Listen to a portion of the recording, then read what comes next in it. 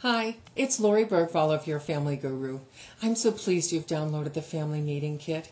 You've really just taken your first step towards having a happier family and a happier life of your own. We get so busy that we oftentimes go into action before even making a plan. And then we get frustrated and overwhelmed, and so it turns out the backup plan, especially as us parents, is we work even harder, become even more exhausted, and moving far away from our goals, let alone even just having joy in our life. Well, that's not okay. I hope to help guide you to where you are driving towards your dreams, consciously, with your hands on the wheel, knowing where you're going, and knowing that if you hit a speed bump, that's really all it is, and it's going to be okay. We're still going ahead towards progress.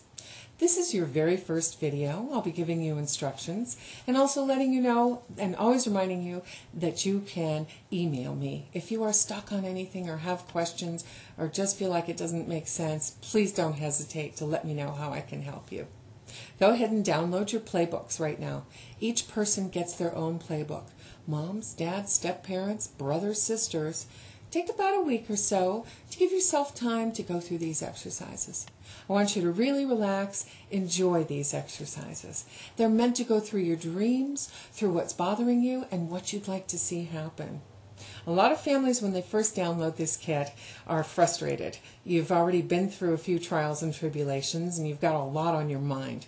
I encourage you, parents, and kids as well, if that's the way you're feeling, skip right over to part 2, which is your grievances. This means anything that's bothering you gets written down on the paper. No matter if it doesn't make sense to somebody else or even you. If it's bugging you, write it down. I promise you we'll take a look at it, it'll get addressed, and we will move past it towards success.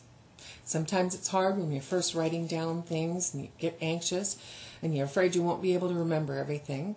Well, I encourage you to go ahead and write what you can on the paper and then set it aside somewhere very easy to find. As you relax and kind of let things go through your mind, a lot of times ideas will percolate up and all of a sudden you're able to identify them and jot them down. I bring this up because it is very important for you to really address what is bothering you. Really get these things, like I say, off the chest and onto the piece of paper. Because that's the first step, as you'll see in the next video, towards progress. Give me a jingle. Send me off an email if you have any questions or problems. Otherwise, I'll see you on the next video.